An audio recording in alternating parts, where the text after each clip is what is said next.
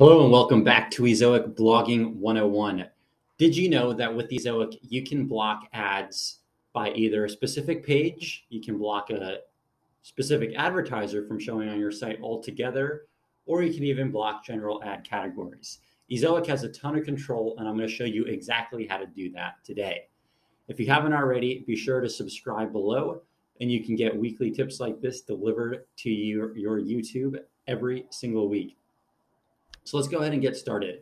The way you will find these controls are from the monetization tab in your Ezoic account. Scroll down, and once you get past the section with your placeholders, you'll begin to see a few more settings within here. The first one is maximum ads per page. So if you want to set a maximum number of ads to display on a page based upon its word length, then you have the option to do that. We recommend leaving it untouched because our system is always testing it and figuring out what works best for your site for different users. Continue scrolling down. You'll get to the advertiser blocker. Let's say, for example, you didn't want to show any ads from homedepot.com. Not sure why you would want to do that. Maybe you're running a store about home goods and they're a competitor, but you can simply enter their advertiser, click save, and that will prevent that specific advertiser from showing on your site. This is useful if you see a bad ad and you want to make sure that that advertiser never displays again.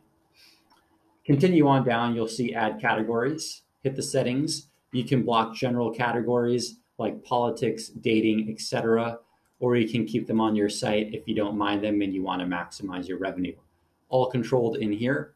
Finally, let's say you want to disable ads on a specific page. It could be an About Us page. It could be a subscriber page. Maybe it's a page where you have affiliate links and you don't want the ads to impact that. Go in here. You'll see you can select page rules.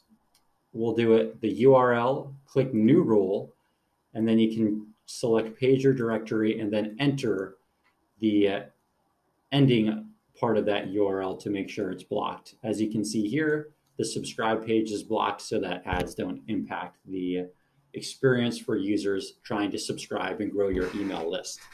So those are just a few ways that you can control the ads on your site, how many show, what pages show them, what advertisers, and what ad categories display.